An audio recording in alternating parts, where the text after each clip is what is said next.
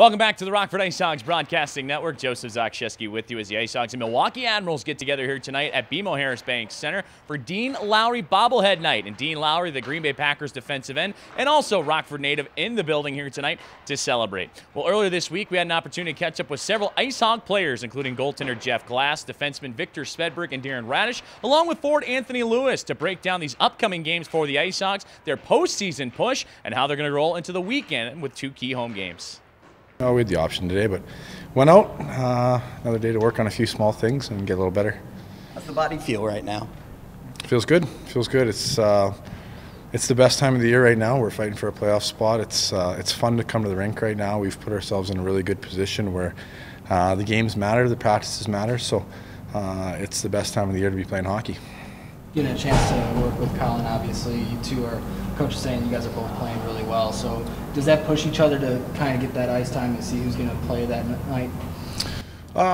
You know what? I know I'm obviously trying to help Deals, and he's pushing me to be better as well. But I think in the bigger picture, we both want to win for this team, and that's our major focus right now. I know when Deals gets in the net, he's trying to do everything he can to win. Likewise, I know I'm a competitive guy that wants to play and wants to win, but most importantly right now I want to get into the playoffs. So I'm going to try to help this team any way I can on the games I'm playing, obviously in the net, on the ice, but if I'm not playing, I want to help this team off the ice if it means helping Deals or helping the other guys, whatever it takes to get us into the playoffs. For you to, be on the cusp of perhaps making the playoffs. I mean, I think this time of the year is the most fun to play hockey, obviously.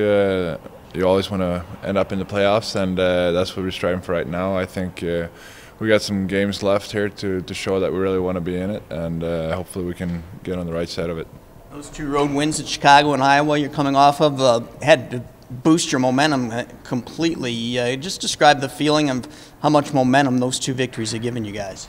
I think every division game here is obviously going to be even bigger than the other games. We got about 11 games left here, I think. So I think every game, especially against the division rivals, is going to be really big ones. And I think coming on top of those 2 is obviously huge for the division here.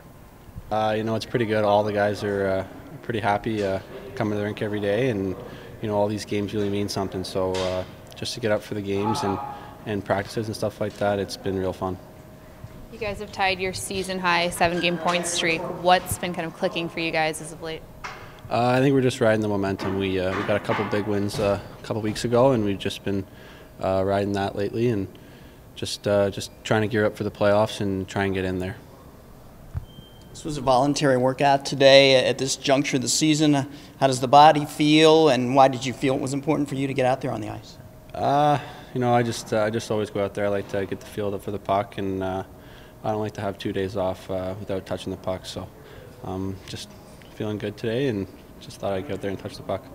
Generally at this stage of the season, do you feel the bumps and the wear and tear, or do you feel re-energized because of what's at stake?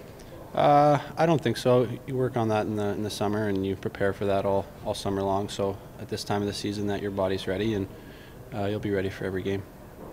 It's Chicago and Iowa. How much momentum do you guys feel right now? Yeah, we're obviously trying to use that moving forward. We got another few big games here. We're in a tight race with a few teams, so we'll definitely use it to our advantage. One of 5 rookies to score 10-plus goals. What does it mean for you to put the puck in the net? Yeah, I'm just trying to play my game. I mean, I'm a playmaker. Just trying to do what I can to help the team and make a playoff push here. So. You guys have yet to beat Milwaukee on home ice. How are you going to use the momentum from the 7-game point streak to go into Friday's game? Yeah, I definitely think this past weekend's going to help. I think we're due against this team. We usually outplay them, so hopefully we could tighten up defensively a little bit and keep dominating down in the offensive zone to get some more goals to overcome them. Special teams has also been working for you guys lately. What kind of change or what's clicking as of now? Yeah, I think we're a little bit more simple on the power play.